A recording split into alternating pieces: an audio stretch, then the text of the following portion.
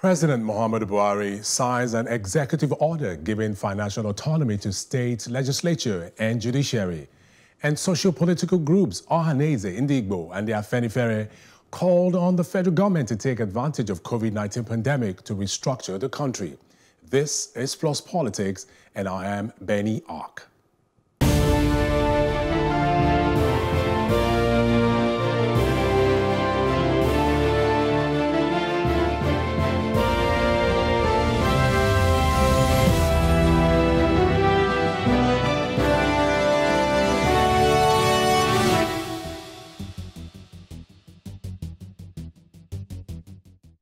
President Muhammadu Buhari has signed an executive order for the implementation of financial autonomy for the state legislature and judiciary. Going by this development, in the event of failure of any state government to release allocations meant for its state legislature or judiciary, the Accountant General of the Federation will have the power to deduct the money from the allocations due to such states in the Federation account and pay the funds directly to such state legislatures and judiciaries. And joining us to discuss this is Dr. Dayo, Kayode, a political technocrat, and also Adewale Ademola, political analyst via Skype, and Dr. Hassan, a legal practitioner, also via Skype. Thank you, Dr. Dayo, for joining us on the show. It's my pleasure being here, Benny Ark. All right, while we await the joining of our Skype guests, let's get to the show already tonight. Now, is the signing of this executive order by President Muhammadu Buhari a step in the right direction? 100% step towards a right direction. In actual fact, I will even want to congratulate the president to have done that. He has done what those in the past have not been able to do. If you look at our constitution, that's what we call separation of power. The executive, the judiciary, and the legislature. When there is separation of power has to be total for each of them to be able to perform accordingly. For each of them to be able to perform the duties and functions which the Constitution has endowed upon them. But imagine where there is no freedom in terms of finance, what do you expect? It's a kind of encumbrance to performance. An encumbrance to performance because he who pays the piper dictates the tune. If you are the one blowing a particular trumpet now, you can't be blowing a trumpet and you'll be expecting me to dictate the tune to you. It's not possible. You the one that is blowing the trumpet is the one that is going to dictate the tune. So, to a very large extent in the past, there hasn't been a kind of financial autonomy to the legislature and the judiciary.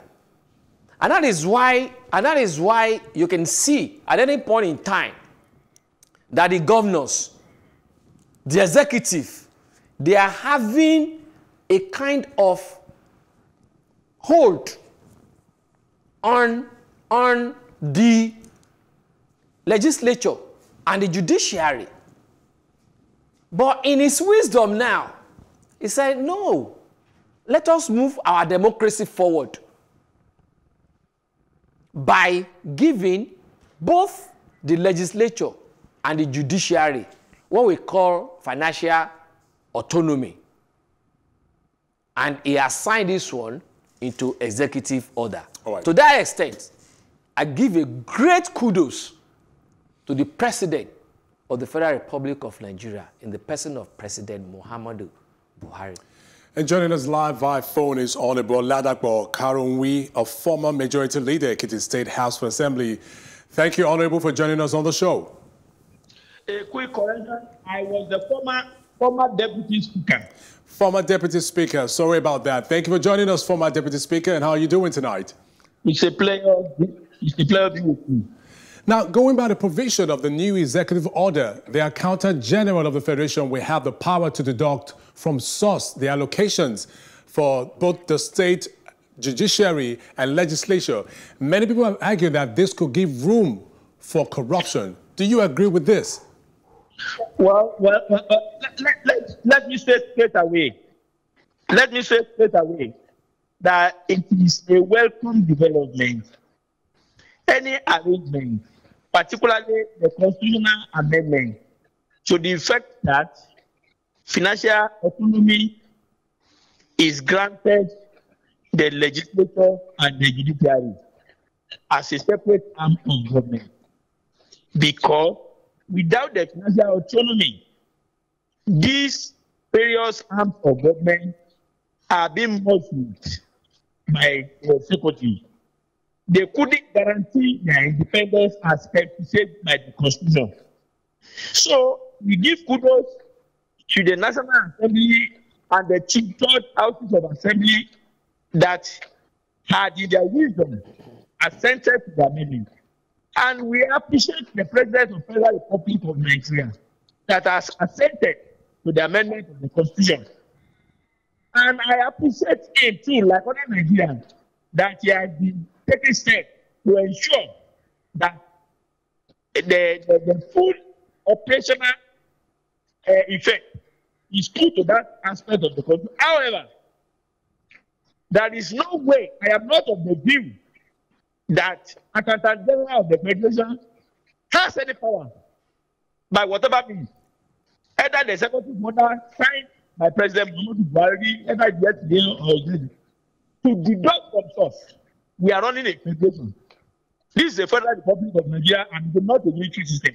I'm too sure that the government would challenge that power in court, because we really don't have to.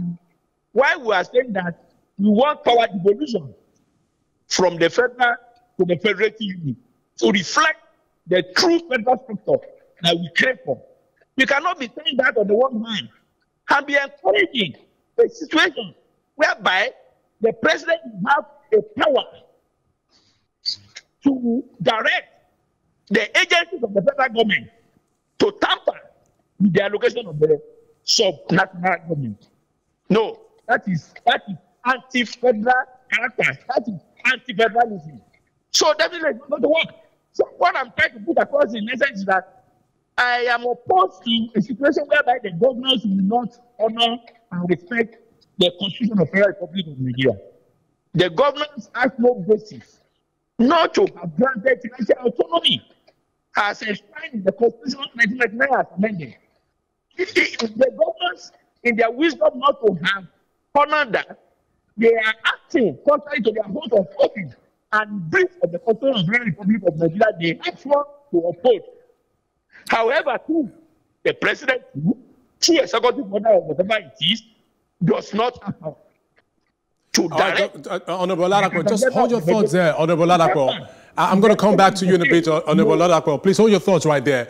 Now, many people argue the fact that with the Accountant General having such power to release funds to the state's legislature and judiciary, that this gives rooms for corruption. And I need your quick reaction to that.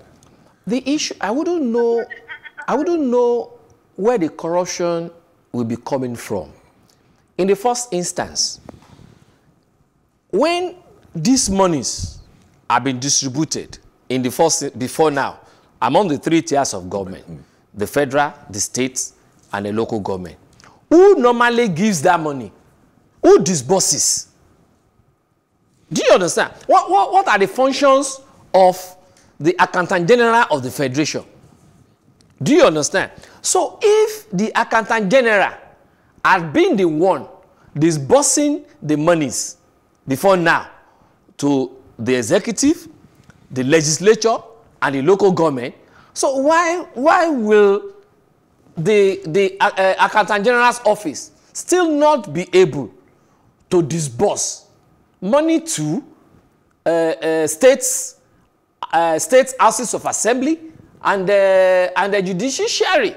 I wouldn't know where corruption is going to come from there, because whatever you are disbursing, there are records for it. Some people will sign for it. If you are disbursing 20 million to me, if you are supposed to disburse 20 million naira to me, and you are disbursing less, and you ask me to sign, I wouldn't sign it. Still with us on phone is Honorable Oladapo Karounwi, a former Deputy Speaker, Ekiti State House of Assembly, and I have with me a political technocrat, Dr. Kayode. Thank you for staying with us, Dr. Dayo. Now, Honorable, let me come to you, Honorable Oladapo. Some people have said that already the federal legislature and judiciary are enjoying financial autonomy in line with constitutional provisions, which have made it possible for them to receive the allocations from source, and this should suffice in the place of the executive order. Do you agree? That some states have been enjoying financial autonomy. Are you saying that? Hello? Can you hear me? That some states have been enjoying financial autonomy. The judiciary. That already, that some people are saying that already as it exists, the federal legislature and judiciary are already enjoying financial autonomy in line with constitutional provisions, which have made it possible for them to receive the allocations from the source. And that this should suffice in the place of the executive order that President Muhammadu Buhari just passed. Do you agree with that? No. If the governor had been living up to this aspect of the constitution, there wouldn't have been need for the president to issue a executive order. You know, the president didn't wake up one day and just issue an executive order. Remember, the president had put in place a committee that comprises representative of the governor, the chairman of the Nigeria Speakers Forum, and many other stakeholders. So they have information and statistics to the effect that the state legislature has not been enjoying financial autonomy. So that was what necessitated to the new innovative idea that the president thought if an executive order is issued, that will in a way compare the implementation of that. So it has not been. What was in operation before was the governor will be releasing money to the legislature based on the need assessment, not that the amount standing to their credit on the budget of the state will be pro rata over 9 months and be given to them directly as a first night tax. It hasn't happened. Okay, all right, I'll just hold it right there. Now, Dr. Kayode, why do you think some governors are kicking against this autonomous move? I mean, what could be their reason behind this? Yeah, I will come to it. But you see, the other question you ask yes. Honorable Karounwi now, yes, it has been in the Constitution yes. before now. But it's so unfortunate that the legislature, being stooges to the governor, has not been able, in their own capacity as legislators of houses of assembly, to bring up that issue, that look, this is this.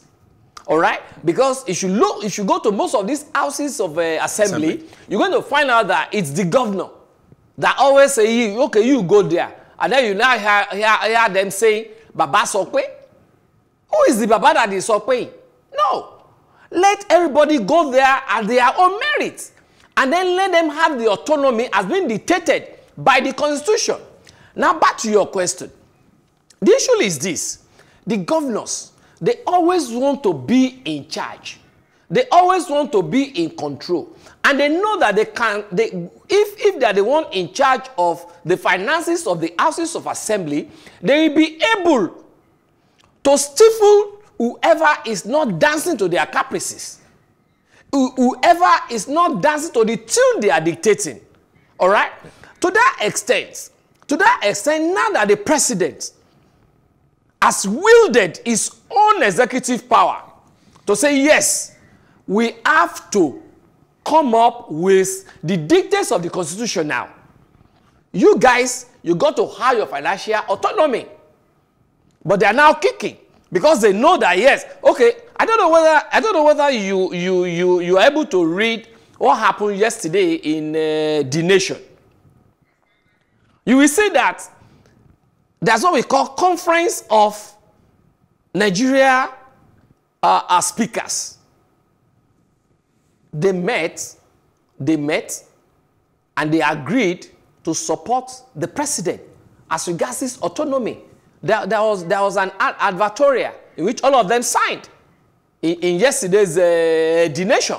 So the issue is, in as much as the state governors are looking for devolution of power from the federal, so within the state, there should also be devolution of power. That's what we call separation of power. All right, let me go back to Honorable Oladapo. Honorable Oladapo, the aggrieved governors see the signing of the executive order as a breach of ongoing talks between them and the presidency on how to go about the autonomy. Don't you think they're right about this, saying that there was already a deliberation ongoing between these governors and the presidency? Yes, so yes, they are very correct. And I told their line, I must be honest with you. Because the truth about it is that when the president, the committee set up to represent the president, and the Nigerian Governors Forum are dialoguing on way to implement, there shouldn't be any haste in issuing executive order. Because when you issue executive order and they go to the court, of course, there will be delay in the implementation. When you issue executive order and that thing is put to test the court, nobody will go ahead and implement it. So I still believe the political approach which the governor had saying by telling us that they were meeting and their meeting is almost completed or now, is still the best option. It's still the best option. Honorable Oladapo, are you still there? Can you hear me? Honorable Oladapo, are you there? I'm there. Oh, and now recall, if you can recall that it was also reported that two groups had established a committee to work out modalities for this autonomy just before the COVID-19 crisis. Now, the presidency had, through the late Chief of Staff, Malam Abba Kyari, engaged the governors on the autonomy models for the next constitution review. Now, the negotiation had not been concluded before Kyari died. Do you think there is a rush here with this passing of the order? Quickly, please. That was what I just said. That was what I just said. That the president ought to allow the system to run through. Their meeting is to allow the meeting to run through. Because the executive order the president just issued will just delay him. The governor will go to court. Then the executive order will no longer be able to move. Or the president will tell us that he will not respect the court of Nigeria. No, he will have to. The moment the governor approaches the court, and the president doesn't have any executive order to direct the international to touch their money. Do you know how long that can take? The case might be in court for the next 5-6 years. And the status quo will remain. The governor will be mastering the legislature and they will not receive the money. But we still want to hold that the best way is for the president to withdraw the executive order and allow the process started by Abba Kyari with the Nigerian Governors Forum to run its course. Okay, all right. Dr. Kayode, you want to react to? I want to disagree with the Honorable Oladapo. Honorable Oladapo Karounwi there. The issue is this. That's what we call separation of powers. I'm not a party man.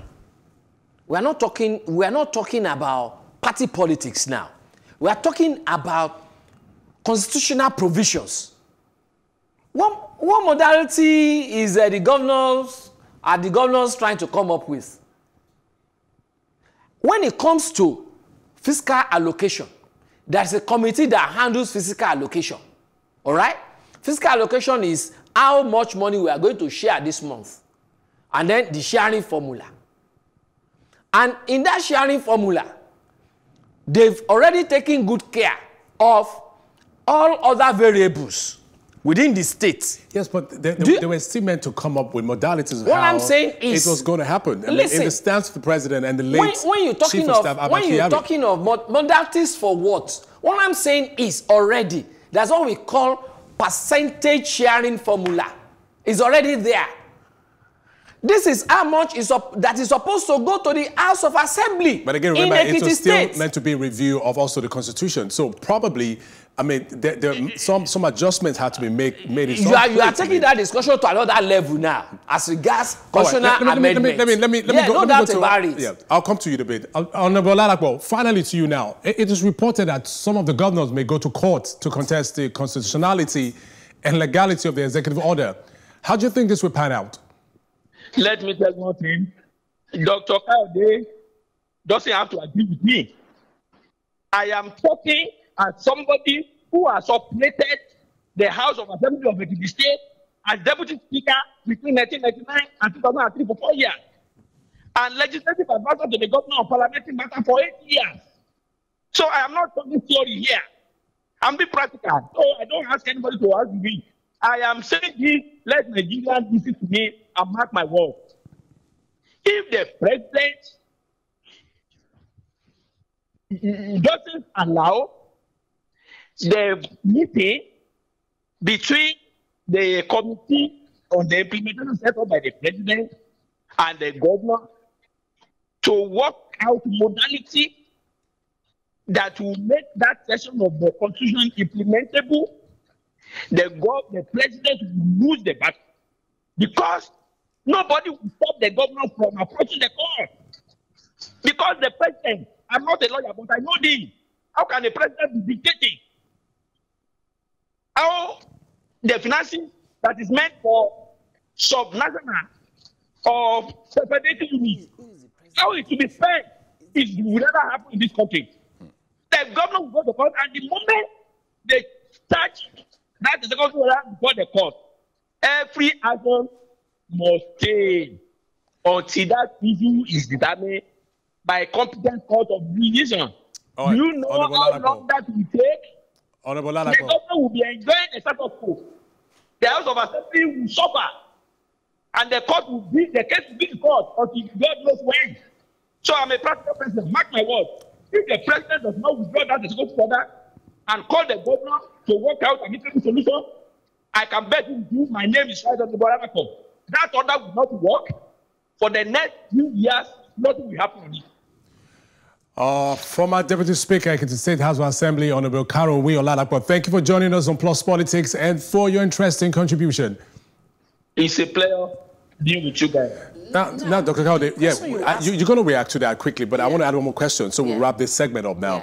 Some governors, especially those of the opposition, have also claimed that the president is using the executive order to gag them. Do you agree with that? In all honesty, I have not seen any gagging up here, all right? Because the president is the chief executive officer of this country. Is the custodian of our constitution, which is to be interpreted by the judiciary. And they are now said they are going to court, which you were asking Honorable Oladapo just now, that they are going to court. But I can assure you, it is a dead case on arrival. Dr. Are Dayo, you with me? Because Kayode, these things are entrenched in the Constitution, my friend. We need to wrap up the segment now. Thank you very much, political technocrat Dr. Dayo Kayode. You're still with us for the next. We'll take a short break now, and when we return, the calls for restructuring is back. Stay with us.